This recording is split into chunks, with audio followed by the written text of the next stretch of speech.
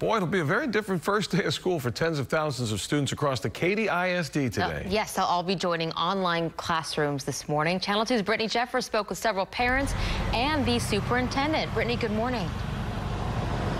Yeah, good morning to you. Well, as you mentioned, for starters, there's not going to be any students here physically on campus this morning. That's because grades K through 12 will all start 100% online today. Now, I did speak with the superintendent, and he tells me that the focus over the past few weeks has been making sure that students have all the equipment that they need to make sure that today starts correctly.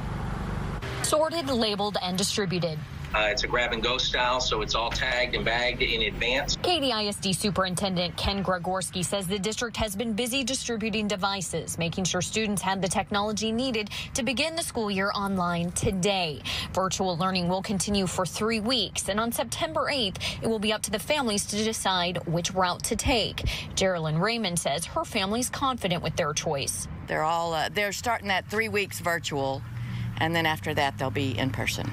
She said they're ready. They're ready. The superintendent says grading will be the same for in-person and virtual instruction, but the classroom environment will look and feel different. Every child getting on school transportation is required to wear a mask. There'll be hand sanitizer on the bus.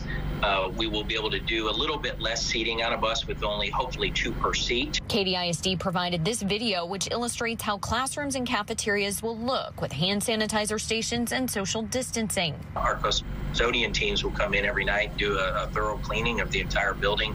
As far as extracurriculars, all students can participate, and athletes have already been practicing with safety measures in place. We've had bands back in there for the high school. We've had dance. We've had cheer.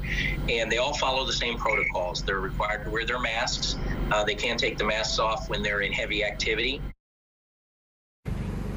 So again, this will be a virtual start until September 8th. And looking at the numbers, the superintendent tells me that after they surveyed parents, about 52% of them say they'll continue with the virtual learning after that.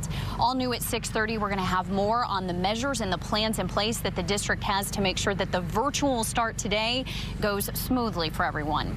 Reporting live near Katy High School, I'm Brittany Jeffers, KPRC, Channel 2 News. Yeah, we're hoping for that. Brittany, thank you.